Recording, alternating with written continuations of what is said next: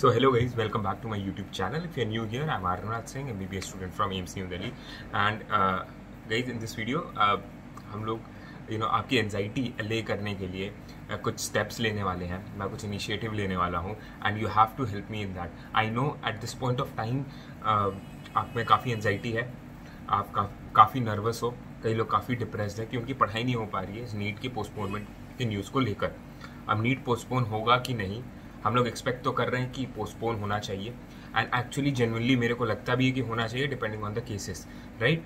कैसा सिनेरियो है, इतने जगह लॉकडाउन एक्सटेंड हो चुका है अब, ठीक है, कितने डिस्ट्रिक्ट्स में, कितने स्टेट्स में लॉकडाउन एक्सटेंड हो चुका है. और जैसा कि मैंने पहले कहा था, इन स्टेट्स को देखते हुए बाकी स्टेट्स भी लॉकडाउन एक्सटेंड कर देंगे 31 जुलाई तक.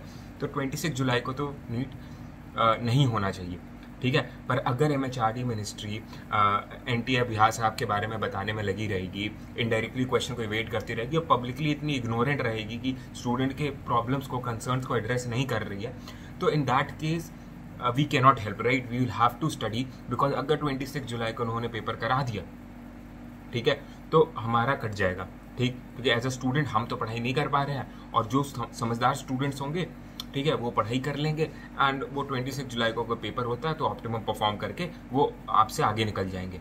तो अब यार 26 जुलाई को पेपर हो या फिर 26 अगस्त को या सितंबर को, हमारा अभी फोकस ये होना चाहिए कि आने वाले 7 दिन जो है ना, जब तक नीट के पोस्टपोनमेंट की न्यूज़ आई या फिर आने वाले 10 दिन या फिर आने वाले 3-4 दिन, जितने भी दिन बचे होंगे नीट के पोस्टपोनमेंट की न्यूज़ आने में, तब तक हम अपना जो है पढ़ाई इंटैक्ट कर रखें, ठीक है, पढ़ाई हम लोग कंटिन्यू कर सकें.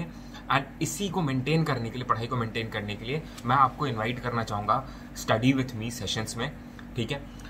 इसमें इनिशिएटिव ये है, ठीक है, कि हमारे दोनों का विन विन सिचुएशन होगा, ठीक है. ये म्यूचुअलिज्म होगा, इकोलॉजी के टर्म्स में बात करें, कोई कमेंसलिज्म नहीं होगा, मेरे को फ़ायदा है आपको नहीं, आपको फ़ायदा है मेरे को नहीं, हम दोनों को फ़ायदा होगा. कैसे? Study with me sessions YouTube पे नहीं होंगे. क्यों? क्योंकि यार 4 सेशन अगर मैं कर रहा हूँ 2 घंटे की पढ़ाई का, ठीक है, तो मैं 4 बार यूट्यूब पे नहीं डालूंगा, ठीक. एंड यूट्यूब पे एडिट करके डालने में मेरे पूरा दिन चला जाएगा भाई, 4 video, it is not possible. तो टेलीग्राम पे क्या होगा ना, आप टेलीग्राम चैनल मेरा ज्वाइन कीजिए, AIIMSONIANARS के नाम से है. ओवर 1,20,000 स्टूडेंट्स ऑलरेडी ज्वाइन किए हुए. फेक अकाउंट मत ज्वाइन कीजिएगा.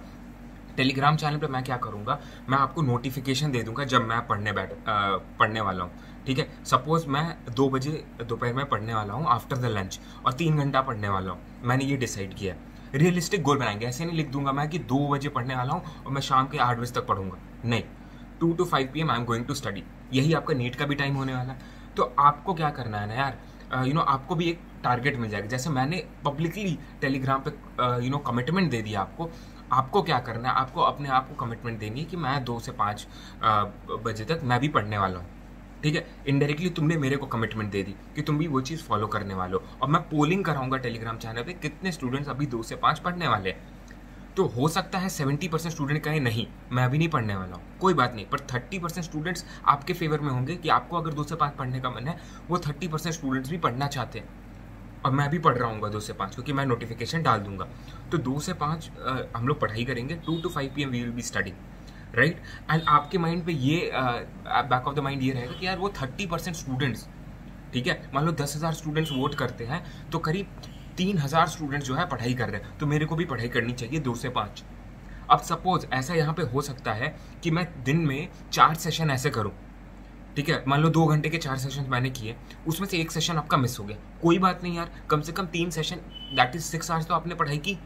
इस इतने जिटरी माहौल में, इतने नर्वसनेस के माहौल में, जब आप इतने एप्रीहेंसिव हो, एंशियस हो कि आगे क्या होगा, उस सिचुएशन में अगर आप 6 घंटे भी पढ़ाई कर ले रहे हो तो आपको क्या लग रहा है, बेटर ही है ना. अभी तो आप कुछ भी, कई स्टूडेंट्स ऐसे हैं जो मेरे को मैसेज कर रहे हैं दिन में कुछ पढ़ाई नहीं हो पा रही, तो उनके लिए ये इनिशिएटिव है यार, ठीक है, कि आप पढ़ाई करो मेरे साथ. मैं पोल करूँगा, देखेंगे कितने स्टूडेंट्स पढ़ने के लिए रेडी हैं, फिर भी हम लोग पढ़ाई करेंगे ताकि जो येस बोल रहे हैं ना स्टूडेंट उस पर्टिकुलर टाइम स्लॉट के लिए, वो पढ़ाई कर सके.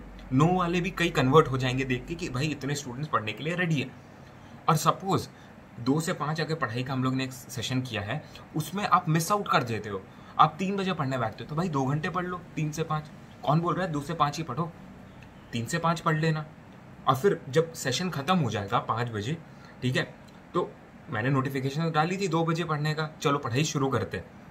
हम दोनों अपने साइड से पढ़ना शुरू करेंगे। मैं अपनी MBBS की पढ़ाई करूँगा, आप अपना क्या करना 11th-12th की पढ़ाई करना, ठीक है। नीट और जेई के लिए आप पढ़ाई करना। अब 5 बजे जो है मैं नोटिफिकेशन डालूंगा, I am done with it. तो ज़रूरी नहीं है आप वहाँ पे रुक जाओ, आपको मज़ा आ रहा है पढ़ाई करने में, आप पढ़ते जाओ। अगर आपको लगता है कि नहीं यार मेरे को भी ब्रेक लेने की ज़रूरत है, तो आप भी ब्रेक ले लो। फिर मैं 6 बजे फिर एक नोटिफिकेशन डालूंगा 1 घंटे के ब्रेक के बाद कि यार 6 से 8 फिर से पढ़ाई करते हैं, 8 बजे मेरे को डिनर करना।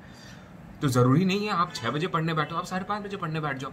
कम से कम आप थोड़ा डिसिप्लिन हो जाओगे ना। इतने इनडिसिप्लिन जो सिचुएशन है अभी, उसमें आप थोड़ा डिसिप्लिन ले आओगे अपने अंदर, कुछ पढ़ाई आप कर लोगे दिन भर में, आपकी एंजाइटी काफ़ी एले हो जाएगी। देखो यार, खाली दिमाग शैतान का घर होता है। अगर आप अपने दिमाग को खाली छोड़ोगे इस पॉइंट ऑफ टाइम पे, वो बहुत ढेर सारी चीज़ें सोचेगा। उसको ये लगने लगेगा कि यार मेरे पास इतना टाइम है, काश मैंने वो बुक पढ़ ली होती, वो बुक पढ़ ली होती तो मैं और अच्छा परफॉर्म कर लेता। आपको बहुत इंग्रॉस रखेगा, ठीक है, आपका दिमाग आपको परेशान कर देगा। सो इट इज़ बेटर कि आप अपने आप को किसी काम में इंगेज करो। वो काम आपके लिए क्या है? अभी पढ़ाई करना। कैसे इंगेज करोगे? टेलीग्राम के through, study with me sessions के थ्रू। मैं वहाँ पे आपको पोस्ट डालता रहूँगा कि भाई मैं इतने से इतने घंटे पढ़ने वाला हूँ, आप भी पढ़ लो। आप उस समय नहीं पढ़ पाते हो तो ठीक है, मेरे को सेशन के बीच में ज्वाइन कर लेना, ठीक है। मैं और इससे होगा क्या कि आपकी कुछ पढ़ाई हो जाएगी पूरे दिन भर में, ठीक है। So all the best guys, keep hustling, join me there on Telegram, ठीक है। एंड इम्सोनियन आर्स टेलीग्राम चैनल का नाम है। उस पर आपको apart from study with me sessions, आपको मालूम ही है कि उस पर rapid revision material already present है, फिजिक्स एंड केमिस्ट्री का, along with questions and solutions. All the best यार।